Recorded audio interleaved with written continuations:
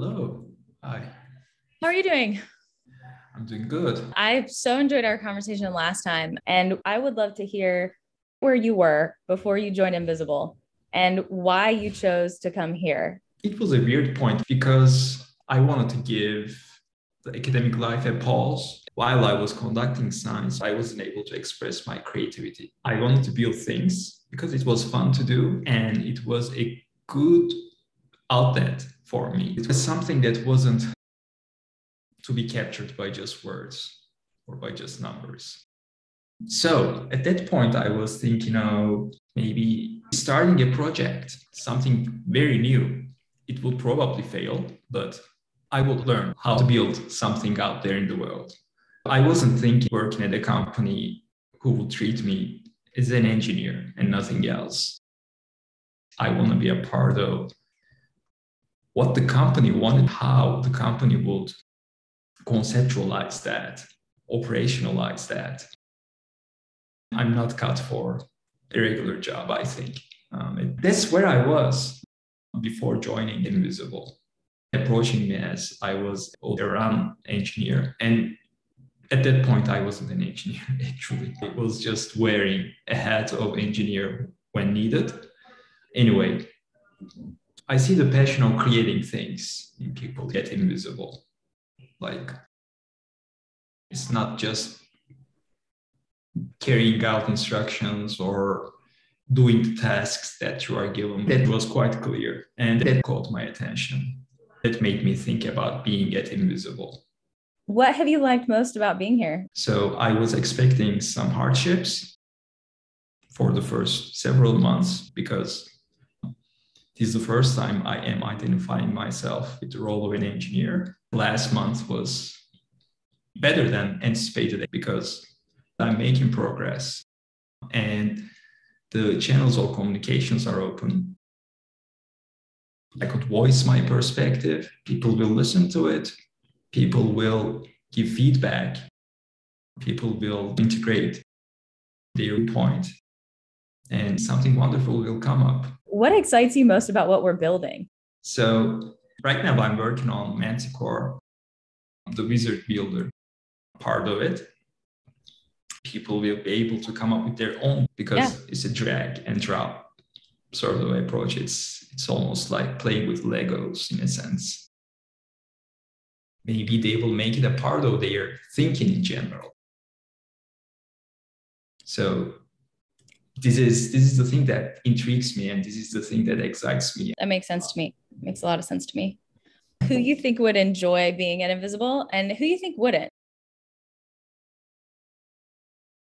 This is a great question that I haven't thought about before. So just give me a minute so that I could make my mind.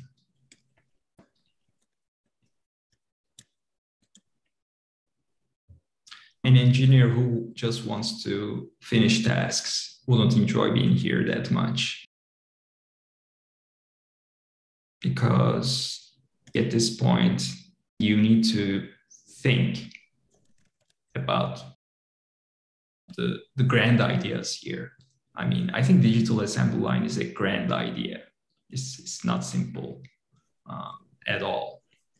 And you need to digest this, I think, in order to be happy here. I mean, if you just want to finish tasks and be done with them, I think you would feel left behind a little bit. And I suppose the opposite of that's also true, right? The person who's going to enjoy building things here wants to understand the intent and not just the requirements. Yes. That's and cool. Also the process itself. Yeah. I mean, I am having fun just by watching some people debate. One thing I find Invisible really satisfying because I'm focused on doing a thing or building a thing, but it still requires imagination. This is a very valuable thing, I think, to feel that your job requires you to be creative. Yeah. I mean, if you enjoy that, of course. Yeah. But I do. Yeah. And you do too. Yeah. I need intellectual stimulation and imagination, but I am not content if things are left at concepts. I need them translated into reality. So I find that really satisfying about being here.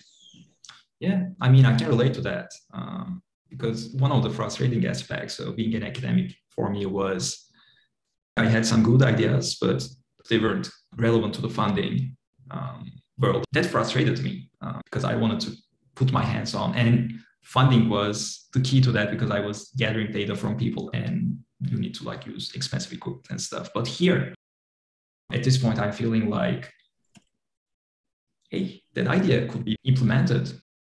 This could come to fruition. Very cool.